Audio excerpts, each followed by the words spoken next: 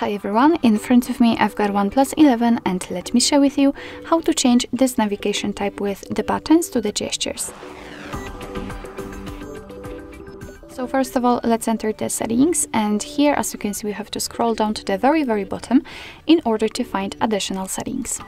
Actually at the very top we've got the system navigation option, so let's tap on it, and as you can see we've got of course the buttons option applied, and if you would like to stick with this option, so if you don't want to actually set the gestures, here you can customize the button layout, so you can reorder the back button and the recents. Here you can also decide if you want to wake the Google Assistant with the home button. It's up to you, of course, if you want to keep it turned on or off. So in order to set the gestures, first of all we have to tap on this option, and as you can see your device will ask you if you want to learn the gestures, so you can go through the tutorial and learn. I don't want to do it because I'll show you later on how to use the gestures. And as you can see right here, we've got much more options connected with the gestures than it was with the buttons.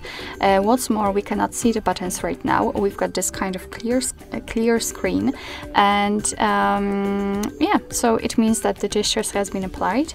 It is clear because we've got this first option applied. As you can see, we can turn it off and we will have this kind of line which will appear instead of the buttons, and it will be responsible for particular gestures. But personally I prefer to have it hidden, so let me turn it on.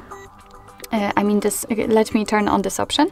Here you can also decide if you want to feel the vibration feedback on the back navigation. If you want to switch to previous apps by using a particular gesture, you've got the mistouch prevention, and you've got also learn gestures option, which simply is a kind of tutorial. Alright, so now let me show you how to use the gestures. So let's begin with a back button, back motion.